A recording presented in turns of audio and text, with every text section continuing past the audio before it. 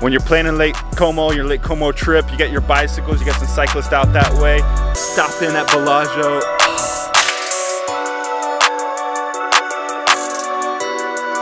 Where do you go to get away? Where do you go to relax? Do you have a place in your country, place over the border?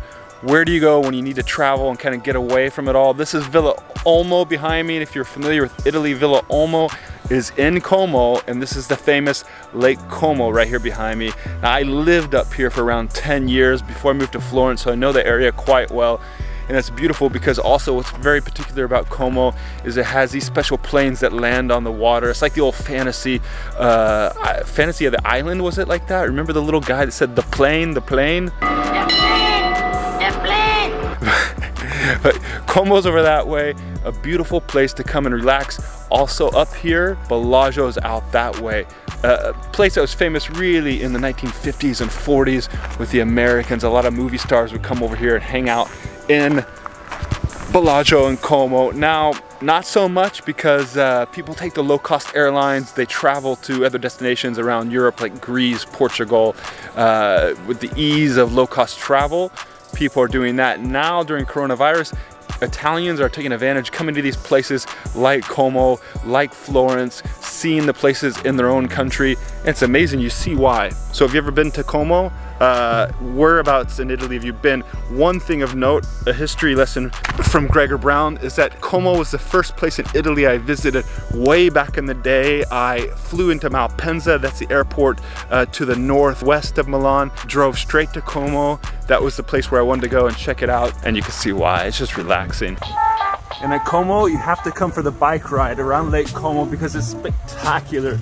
Beautiful roads that always look out to the lake and quite fun. Just looking for George Clooney's house right now. Have we seen it? Yes. And sure enough, it's right here, Villa Oliranda, I think it is. I just asked a local girl over there and she said for sure this is his place. I live here in the town and I've never seen George, but we hope to see him someday. So he visits in and out of this villa.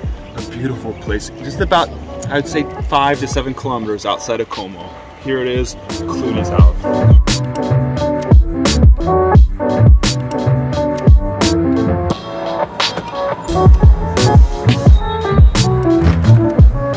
The fresh air from the lake. This is Villa Libertà, and it's just up the road from Villa Olmo. I found it on booking.com. I'll put the link down below. You should check out this place if you get a chance. It has a view of the lake. I'm up here on this cool terrace. It's amazing.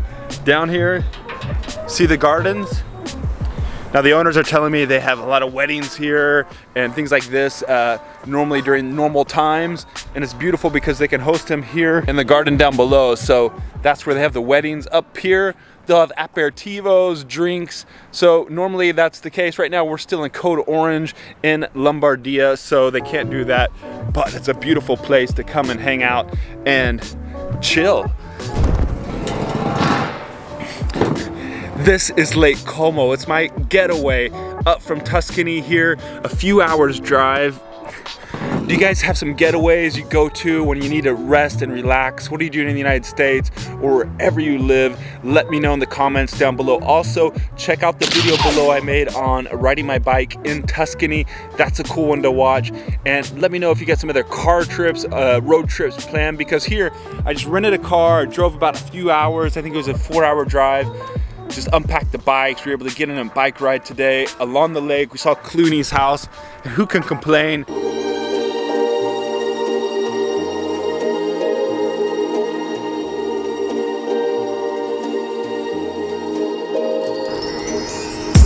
Check it out, this is Bellagio. You can see all the ancient villas up there because here in the days in the 50s, 40s, VIPs, all the stars would come here. President Kennedy would come here. Some of these bars over here, they got all the black and white photos. You can see everybody who dropped in here. Italians used to love to vacation on Lake Como, and now it's a place where internationally it's known. The Americans know it. Lake Como, Bellagio. And what's cool is if you have the time, come here, get on one of these boats, and you can see a boat coming in right over. See the boat over there is coming in. They dock around here, and it can take you all the way up and down the lake. You could take it around the lake. A very cool way, slow travel to pass the day. Bellagio. You gotta come and visit. And if you got a car, you can drive up this twisty, turny, technical road. It'll make your palms sweat, but it's a fun drive.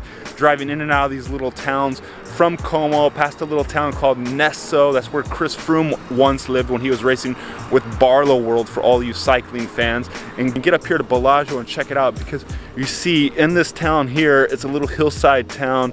You get all these bars and cafes and all these shops that sell everything you need. Little trinkets, you can get a gelato, get a plate of pasta set out there. Little tip, if you get a cappuccino and you sit down in the terraces there, they're gonna charge you about €4. If you just take it at the bar, they'll charge you the normal €1.20, so you can save a little bit of money doing that. But hey, why not splurge? Get that €4 cappuccino. That's still less expensive than you're gonna get in the United States and like the UK, and just enjoy an amazing view like this. Look at that, some vacationers, some locals coming in on a boat here. They're gonna dock over here.